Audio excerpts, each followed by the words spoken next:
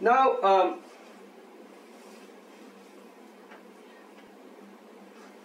so what metadata you want to extract comes from that, right? And you need to know. Remember, starting out, we start out with keyword, entities, relationships. You need to know entity and entity type before you can start thinking about relationship. Right? If it's 2 fluid ounce of body fluid, the relationship types that are relevant are different than 2 fluid ounce of medication. Right? What that tells you? That it builds upon.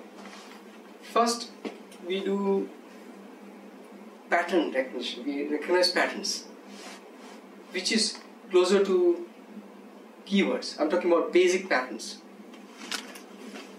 Like you have an image. An image has, is some object.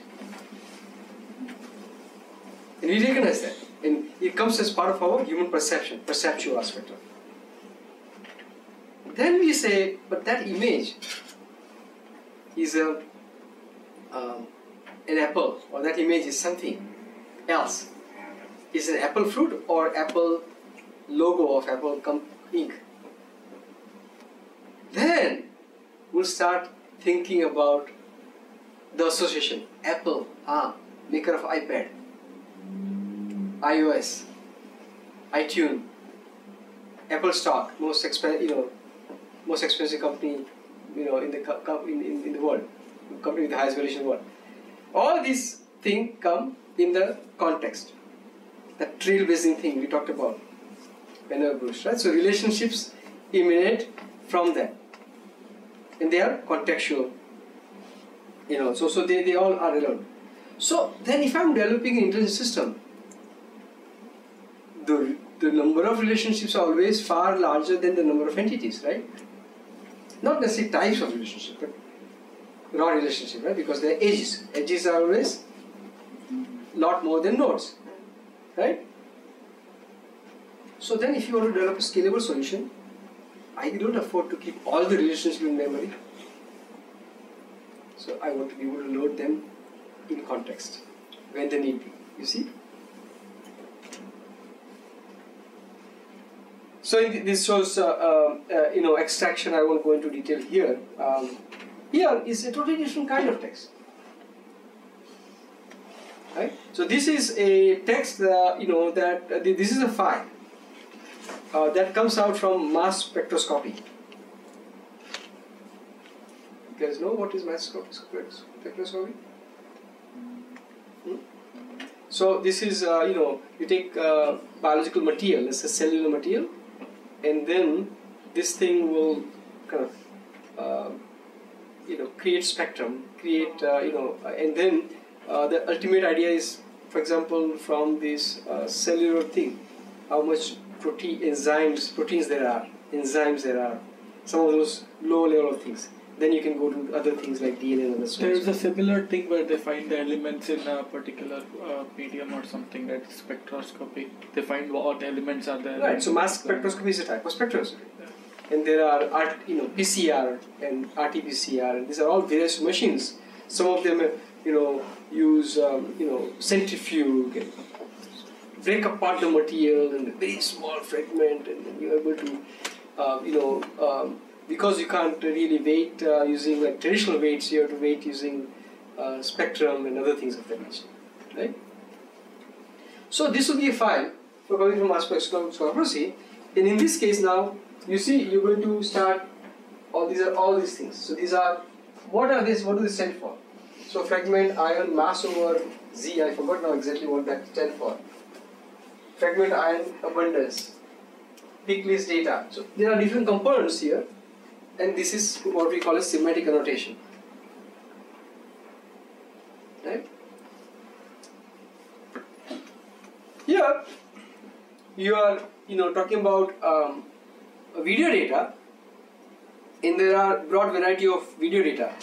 So you can see here there is a technique, who is trying it, how it works, Whether wired meaning is it works or not, and tired means it is now getting outdated. Right? So identify what's being shown. So statistical visual computer like video mining or algorithms try to figure out what is in the video by monitoring attributes like behavior and movement, faces and objects. And finds friends, public figures, specific actions like car chases. And the technology is stuck in the lab. Now this is of course very old slide, but I'm just trying to tell you that the metadata is a very important component. In this case, and this is a very interesting slide, I want you to pay attention to just one aspect, that this is a document, right? And there is an actual document and there is this semi-structured data associated with the document after you have done annotations.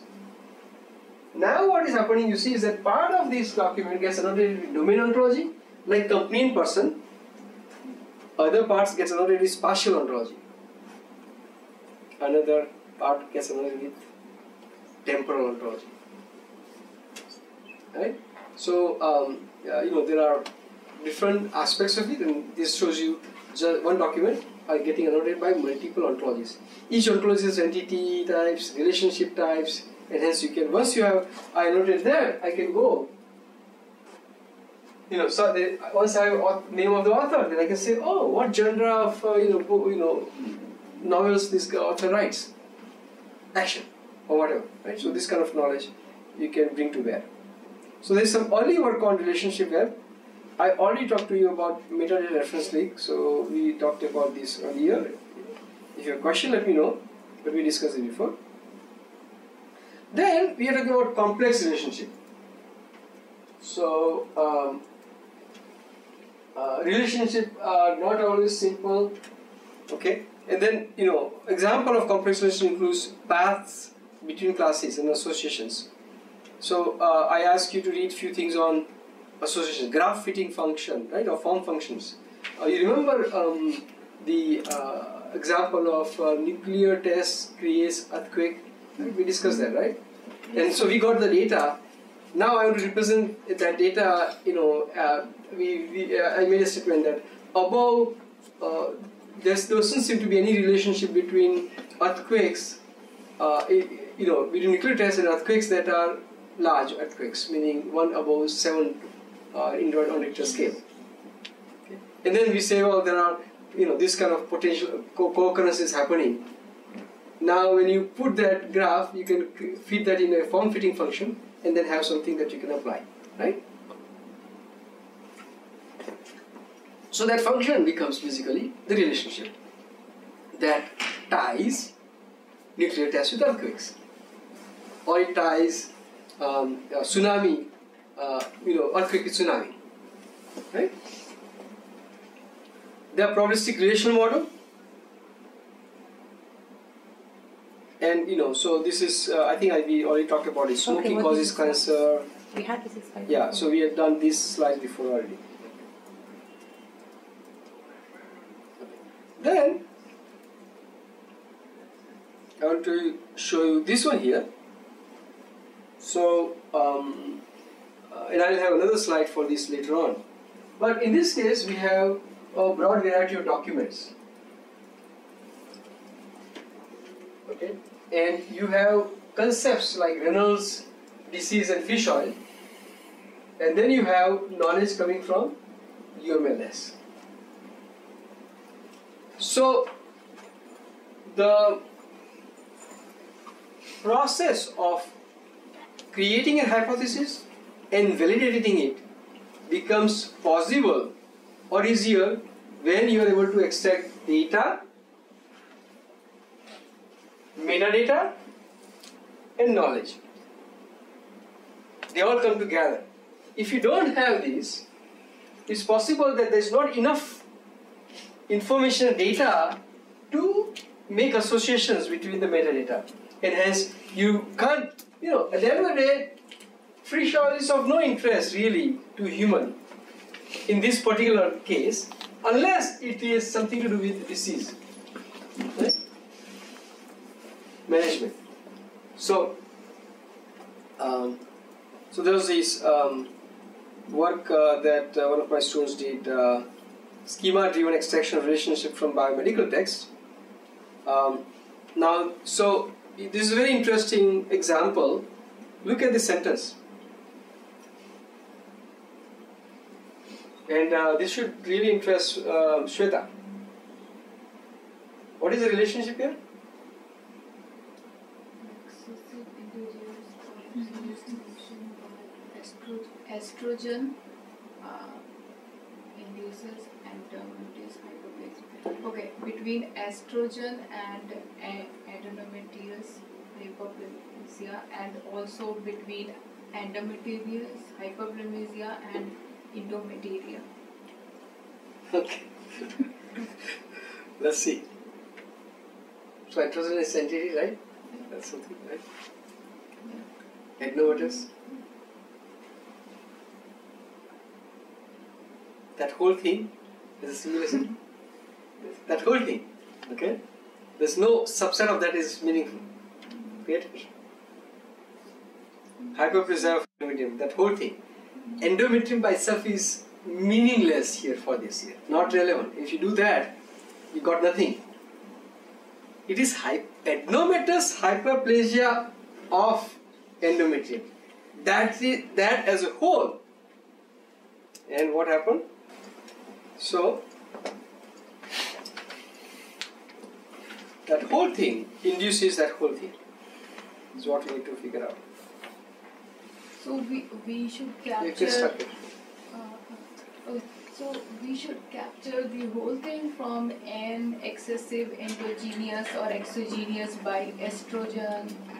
Because I looked into this thing that okay, estrogen and adenomatous hyperplasia is two different entity, and actually I just know the estrogen, I don't know the other term. But Which one? I can explain it. yeah, that is biomedical thing. But I just figured it out that okay, these two might be entity because of the term induces. So it is a kind of a relationship. Yeah, induces a relation Yeah. by all means. Yeah. So between these two terms, estrogen and endometrious, but No, this sentence, really not talking about. It does not talk about estrogen. yeah, and the whole endometrium. that's In what fact, I was. It is the estrogen that gives you the stimulation, So I think and the stimulation is of so excessive endogenous or exogenous stimulation by estrogen. So if you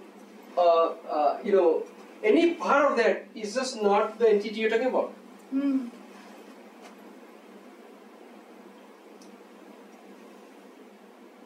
Actually, there are two events here. First event is the stimulation by estrogen. Induces the adenomatous hyperplasia. The adenomatous hyperplasia of endometrium is the second event. Yeah. So this I'm not going to go into this all the details, but when you do this is you create a parse tree, and how do you break the parse tree and try to identify the complex entity. So that was basically Karthik's work, and then this whole, in this case, to find R associated is a relationship, right, between this whole thing and this whole thing, and to try and and then how do you appropriately break the sentences and make sense out of that is a challenge that he's talking about. And then he has in experiments and how accurate his work was. So he's trying to find out, as you can see, modifiers, modified entities, and composite entities. So you see here modifiers, then you see here modified entities, right? So you can see adenomatous is modifier of hyperplasia and of estrogen, with estrogen, and then this whole thing is for the composite entity, and that is how it gets that. Now this thing we have done before, so I'm going to bypass.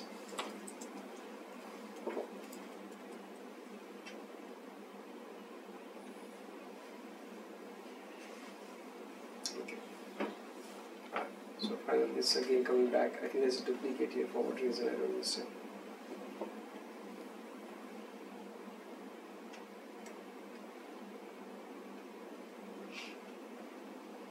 So, it's this whole method there.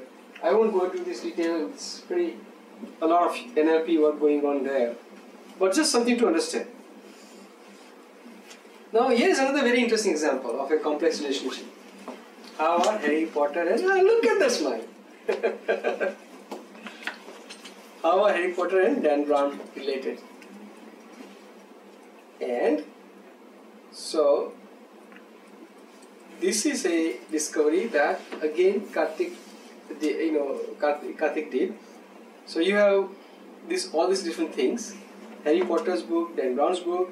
There is a painting called Et in Arcadia Go, and then there is a painting Santa Maria della Grazie.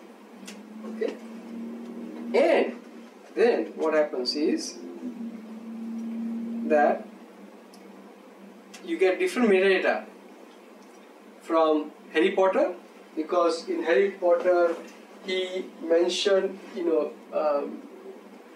Nicholas Flamel is mentioned in Harry Potter, and Hunchback of Notre Dame is mentioned in Harry Potter. Dan Brown, Victor, this one, what is it? It's written by Victor Hugo. This is painted by Nicolas Possa, and it's at Louvre, and so on and so forth. Right? So these are different metadata, right? And then you will see that there are all these different metadata coming from different stages. See, there's Last Supper, that's the painting of Last Supper, right? And then what happens is there happens to be a table somewhere, where the table lists that there used to be a so-called secret group of Priory of Science, and that has all these guys, Nicolas Flamel, Victor Hugo, Leonardo da Vinci, as members. So that connects the whole thing, right? And that connection then enables people to make this, answer this question. I won't talk about these things again. There's a lot of things in biomedical relationship extraction.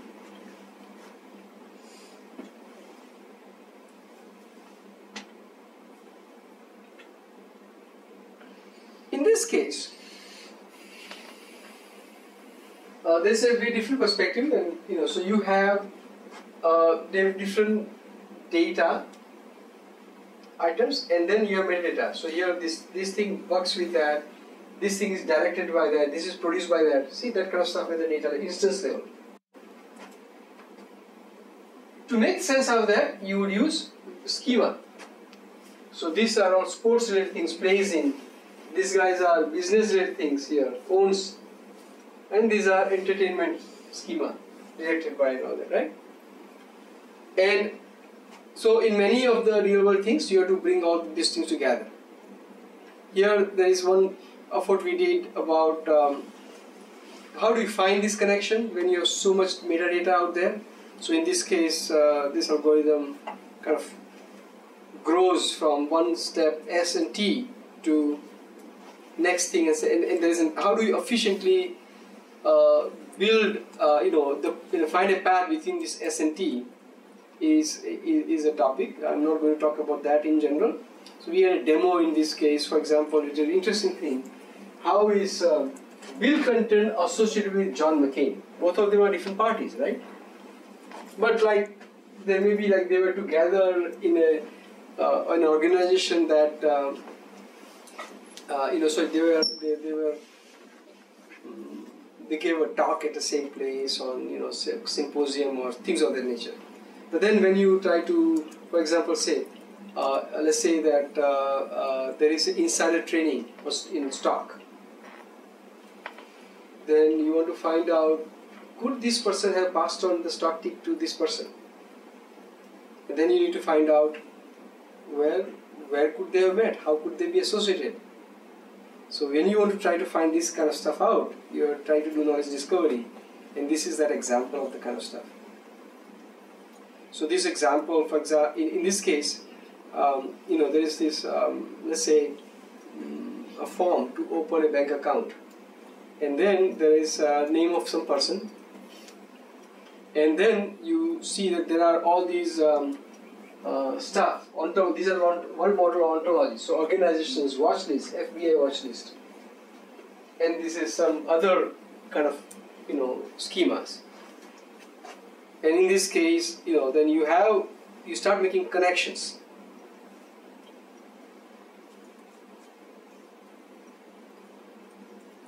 Right? So you can see you're making semantic association. Right? So it's something like this, that that guy appears on FBI watch list, works for a company, WorldCom, that is member of organization Hamas. Similarly, there is investment banking kind of stuff, and you can see a whole bunch of different databases and so on and so forth, and you're making connections. So in this case, Wojtek-Morawski is related to Rabina Trust, and Rabina Trust appears on FBI watch list. This is example of semantic relationship. Right? This is in fact what is called as know your customer application. Every banks have to have. And this is where the first financial service applications were built on the top of the Semantic freedom, which we discussed before. Right? Now, imagine that you want to build this thing without using any semantic approach. See, here is the thing. That person is related to Rabina Trust, or that appears on. These are relationships, right? Understanding this relationship directly from data, using whatever you want to use, any pattern identification, that's very, very hard. You really have to have a model, that has relations like appears in, related to. Right?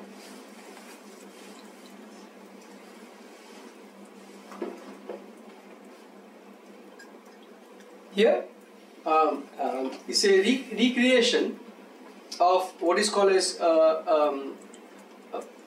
discovering public knowledge.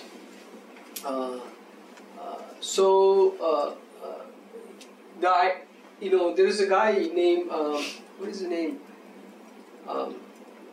It's my mind. In 1989, what he did was to manually go through biomedical literature, and he made something like 11 discoveries. One of the discoveries was this one, that magnesium is used to manage migraine. He discovered that.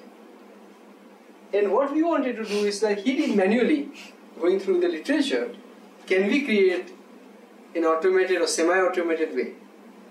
Because since the time of 1987 or whatever he did this thing, Swanson, his name is Bill Swanson. At that time, number of biomedical literature, amount of biomedical was much smaller than now. It's way, in fact, 5-6 years ago when I was looking at it, it's already 20 million PubMed articles and abstracts. It's growing very fast. 5-6 years ago, every year there were 3 million more, but now there's more. So you have all that data, but not only you have article, but you have some databases out there, curated data, and you have your clinical data, your social data. All of this can be exploited to continue to find new things like that, new association. In this case, from this document you get that, from this document you get that, and from this document you get that. Or this you get that, and this you get that. You see? So different piece of in Swanson's work, you got different piece of information from different data sets or different publications, literatures, and you put them together.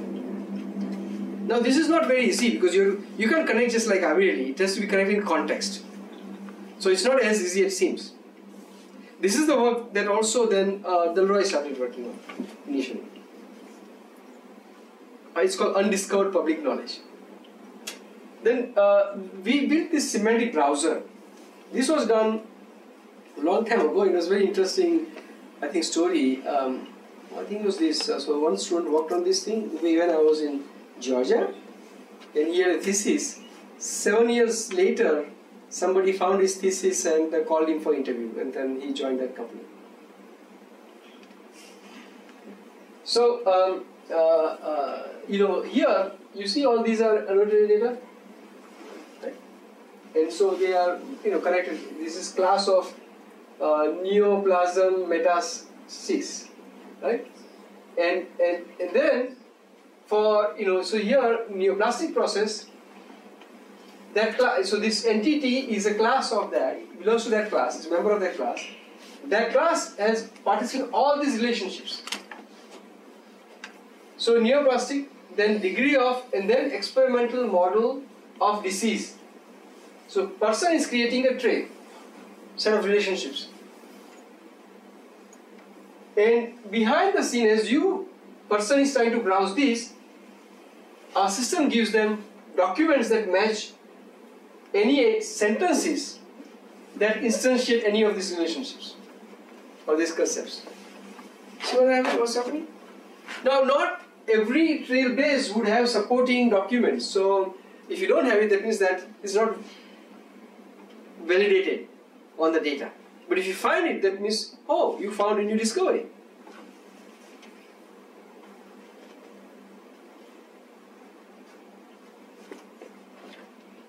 So Karthik and I had this paper on relationship web. Here, there's this document here, and here you can see that on that document you can find spatial, temporal, and thematic elements. Right? You can see Best Buy, 5th Avenue and 44th Street, spatial, New York, thematic, Hello 3. So we're able to create, many. There are many relationship types. You're able to extract them. What events, and then once you can do that, you can answer questions like what events happen near this event, what entities and organisms are related to, are located nearby, what events happen before or after during this event, and things like that. Like many of these things. So by having richer type of metadata, you can do interesting analysis of data. What can we do here further? What can we use? Here is a good example. So here you have sensor data. One very this big area of investigation called sensor data fusion and then analysis. So there is a high-level sensor like drone or something, and that gives you this picture. There is a roadside sensor, or sensor on the road, that gives you this picture. Low-level sensors, like on the traffic lights. How do I say that this object is same as that? Now, how do you how do I even assert that, right?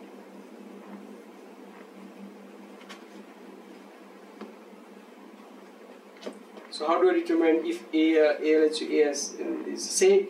So it requires that, is this for the same time? Is it for the same place?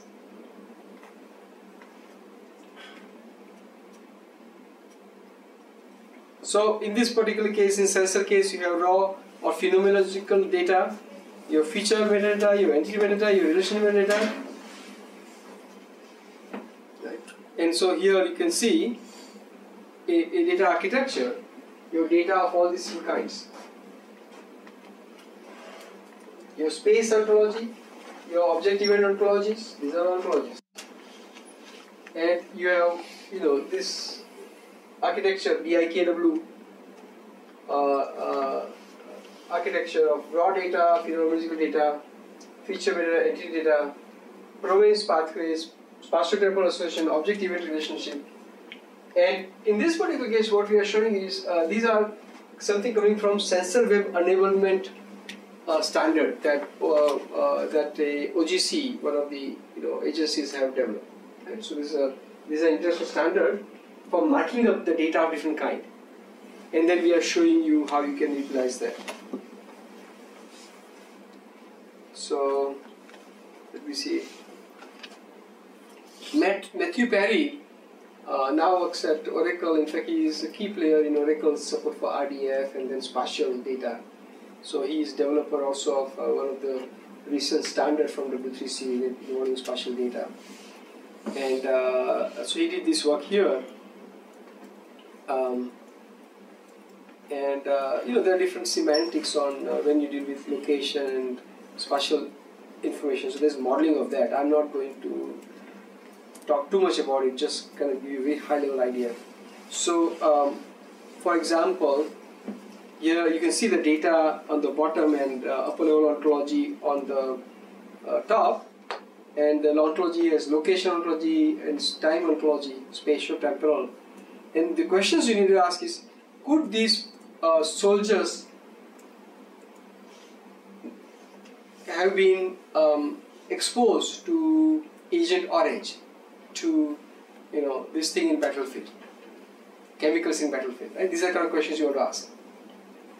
So then you have to, and then he goes through a lot of analysis and does this in a semantic web framework. Shows how semantic web framework is a better way to solve this problem compared to, say, relational or other way. So I won't go into details of that. But so spatio-temporal thematic query, as you say, SCT query. So you develop mechanism so you can ask the question about chemical induces. When the soldiers fought in the same war, in the same, they belong to the same platoon or whatever, military group maybe, and so on and so forth. Okay. So, to end up, there's another interesting just way of looking at it. So you have the web and all kinds of web-related technologies. You have social software. You have semantic web. And then, this is, somebody introduced this term, meta web. It's from Noah Spivak. And so the semantic and social come together. There are many words that are used for talking about the same kind of stuff. You also, here's interesting thing, you have formal, modeling like out.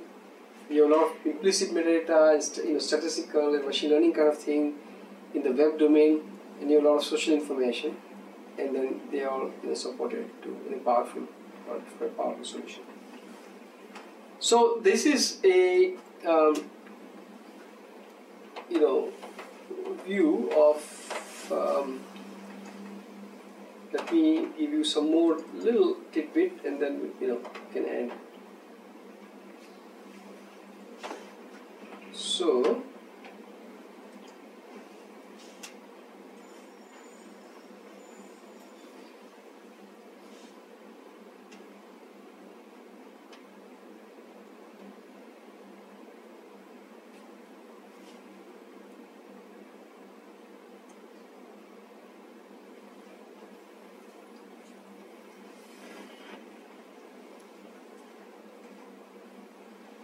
okay. So, here's another talk, trailblazing complex hypothesis evaluation, abductive reasoning and semantic web.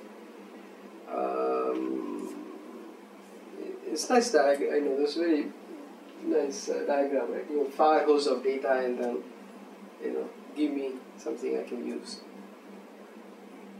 I think you've seen this, right? Object by kind of thing. You guys have seen this. Right? Make sure you can define what is semantics to somebody who is not,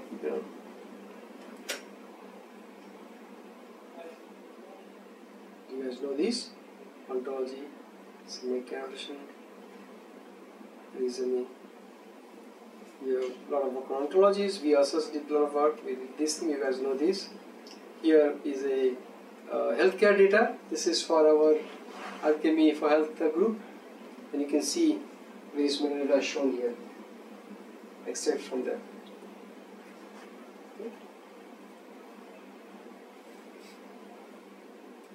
Ambiguity.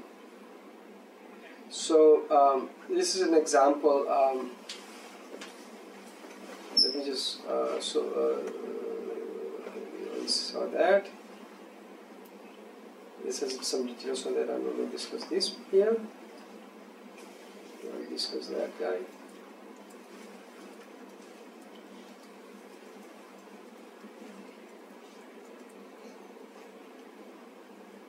Come on.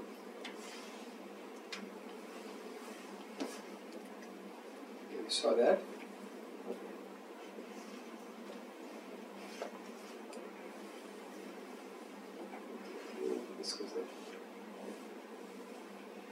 So what is a good path with respect to knowledge discovery? Should you use a more specific class of relationship, employee versus assistant professor? Should you use rarer facts, analogous to information gain? Should you look for unexpected connections? So connects entity with different domains. That would be unexpected. So based on this, then we develop some algorithms, and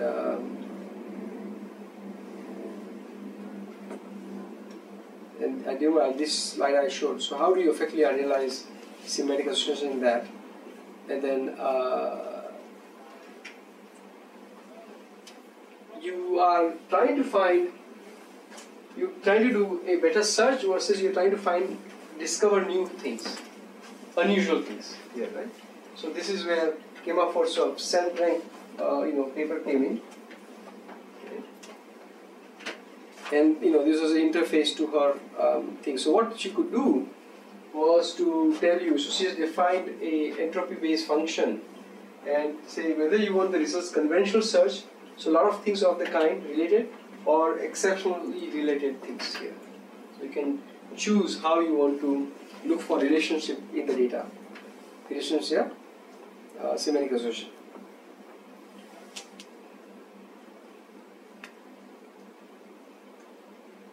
So this is a better slide, but I will talk to you about that. Just cleaner slide.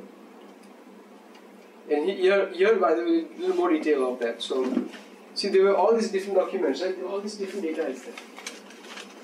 And somehow from all the data, you need to find this. So what did we have? We started with Wikipedia page on Da Vinci Code, and you see all those entities that were recognized there. And so you can see in those things are instantiated. Then we found this other page where you have this, Last Supper, and you find a bunch of entities associated with that, and you instantiate them. Then you found this table,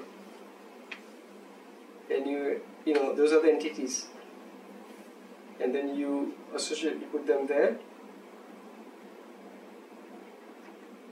and then you connected all of them.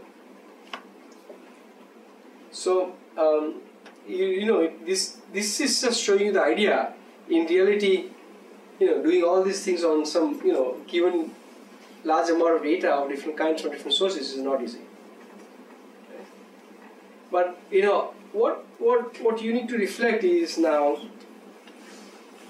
you need to ask some of the basic things. What you learn in information retrieval. Who has done course on information retrieval? And you could say, how do I find relevant document? Right? That's a fundamental question in information data, right? And then you start comparing those kind of techniques that we have had versus what you are seeing here in semantic kind of driven techniques, where you have some semantic knowledge representation or knowledge ontologies. You have semantic annotations, and then you have also modeling of relationships, and then you have relationships also with entities, and then you have things connected through relationships, and that are there are important discoveries or important findings from the data. Right? And what is happening now is that we started to make that progress. We started with old search engines where there was only information retrieval based engine like Alta Vista. Right? Then came a little bit of intelligent thing called PageRank for ranking the things better and using social information to give high ranking. Social information in the sense that if many pages are pointing to that page, then that page is highly ranked. Right? So you use that. Then after a lot of innovations happened there, then browsing history and all those things happened. Then came knowledge graph, and now you're doing entities things. And what I showed you is a lot other things that go well beyond the current state of the art of the big search engines like Bing or Google, where you see this bigger role of relationships. Right? And for those of you, I also exposed you to the concepts of implicit, formal, and powerful. So for those of you who instinctively learn like the statistical data processing and machine learning, should also see how they can complement what they do by using external knowledge, existing knowledge, factual knowledge out there, and solve this question better, right? And the other way around, if you worked only on the structured data and for semi-structured data, then you need to start thinking, but how do I scale it against very large data sets? And how can I use implicit knowledge also in conjunction with what I already have? Right? And then you can solve more and more complex problems. In the process today, I also give you one example of sensor data. We looked at biomedical literature kind of example, some additional complexity there of complex entities we looked at. All these are all related issues. And hopefully you got some intuition on the role that knowledge plays, knowledge modeling plays, relationships plays, and such. Okay. Any questions here or questions, discussion you want to have?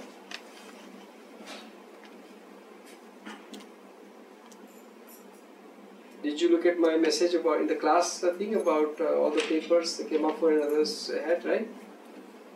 Any questions there? I of course put it only morning, so I don't expect that you read any of the papers. And it's unclear that you would have all time to read all those papers. But you do need to understand. This is a good example where you can step back and understand how somebody does a body of work. In this case, how Kemafo did that.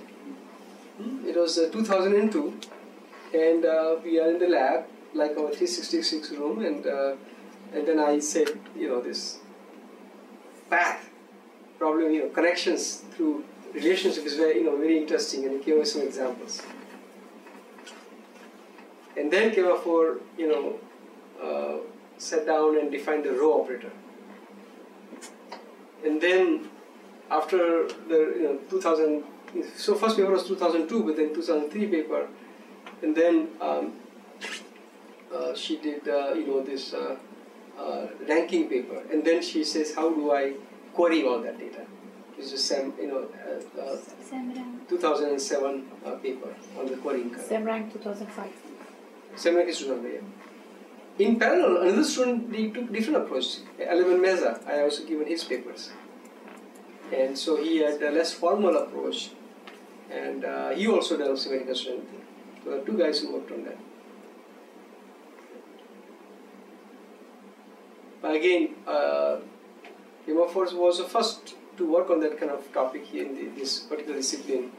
So I think her 2002 paper, which was a shorter version of 2003 paper, have 100 to 200 citation. 2000 paper has 248 citation. 2005 has 298 citations. Today 2007 has 150 citations. Very good, track record.